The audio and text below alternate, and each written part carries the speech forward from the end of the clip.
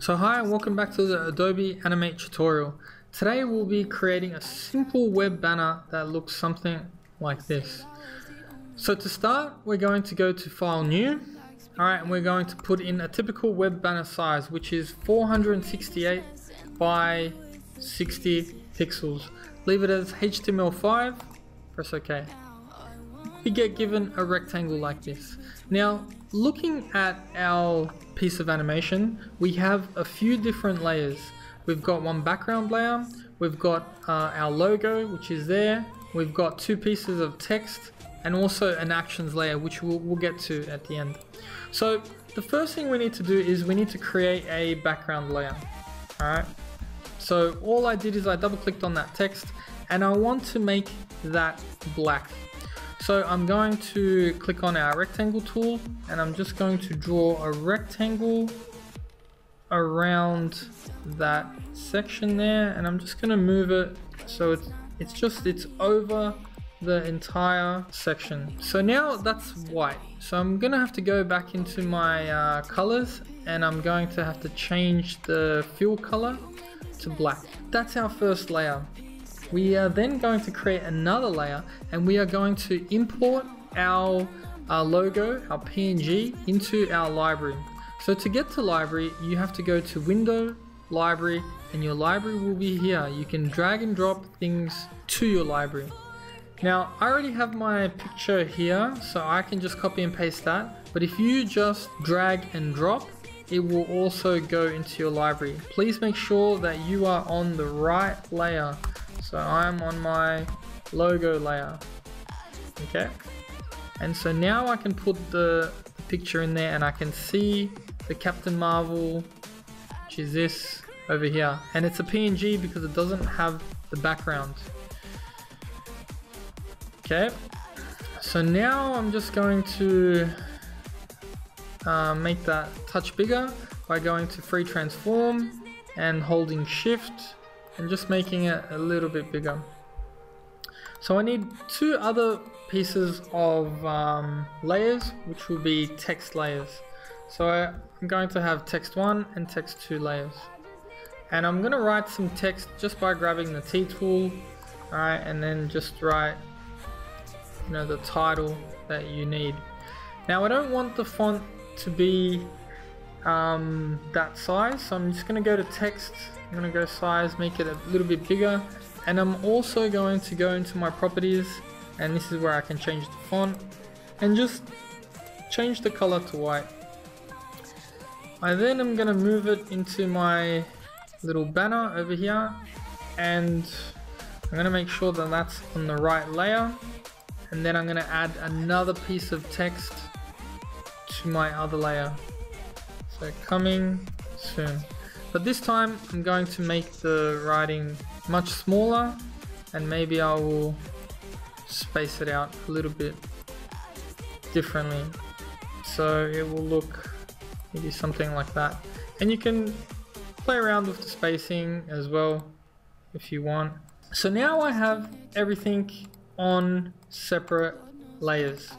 What I'm going to do now is to just arrange this a little bit nicer on my screen, and to do this I need to go into View and go into Rulers, and I'm just going to go into my guides and I'm going to create some guides for this. So all I have to do to create a guide is to just drag and drop from the ruler, and it can kind of create just a little bit of where you want certain things to be. So I'm going to keep everything aligned to this guide over here. So I'm going to grab my text, alright, and I'm just going to move it over. I'm going to zoom in, that's pretty close to it. Maybe I'll keep it on the line down here. So I'm just moving it on my keyboard up and down. And then I'm going to move this also, and I'm going to keep that as close to that as possible, and I'm going to just increase the size. Now it doesn't have to be perfect, and whatever you're happy with should be pretty good. I'm going to keep it like that.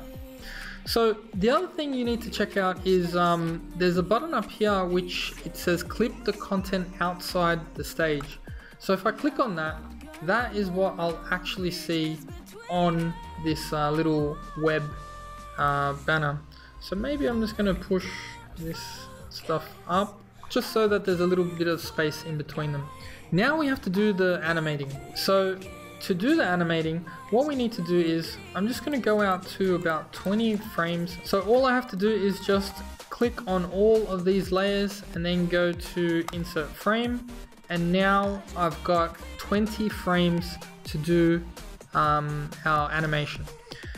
So now 20 frames is, if we look at our properties are only 24 frames per second. That means that 20 frames is less than 1 second of footage.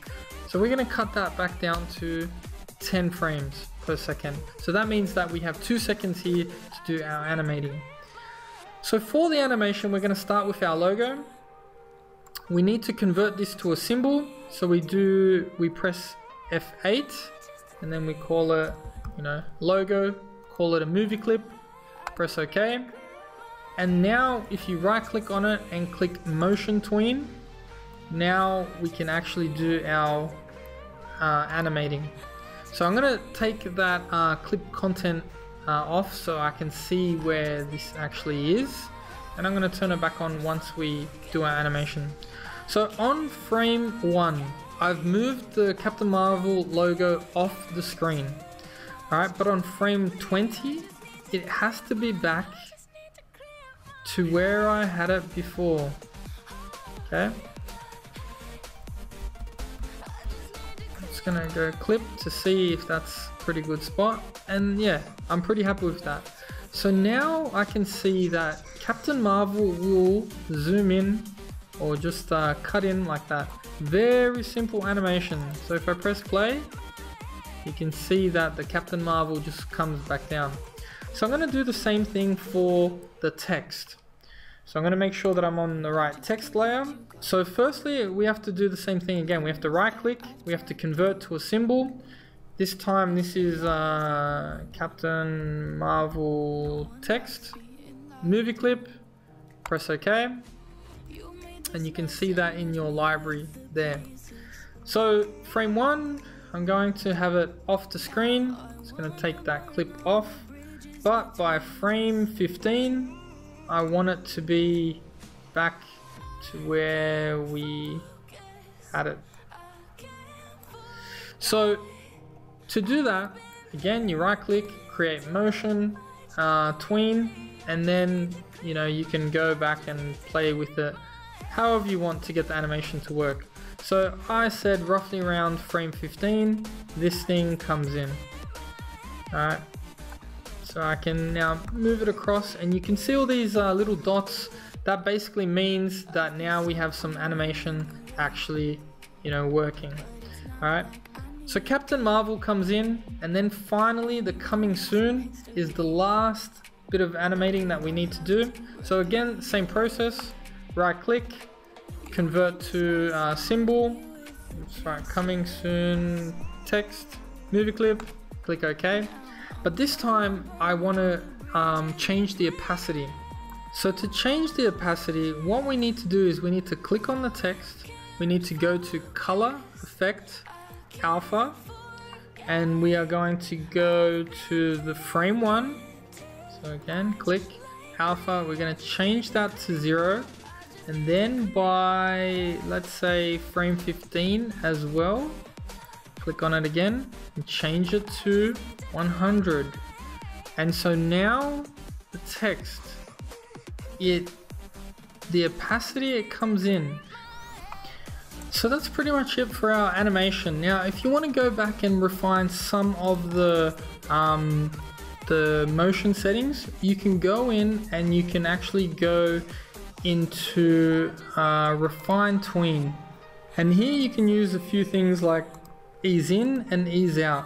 So maybe you should have a look at playing around with some of these things, and you can do it on all of your tweens as well. So some have like different curves and accelerations and things like that. And when you're happy with your final product, alright, you can export it. So to export the file, all you have to do is go to File, export and then export movie, and then that will give you an option to save as SWF. If you would like to save it as a, like a GIF file, you can also do that in there.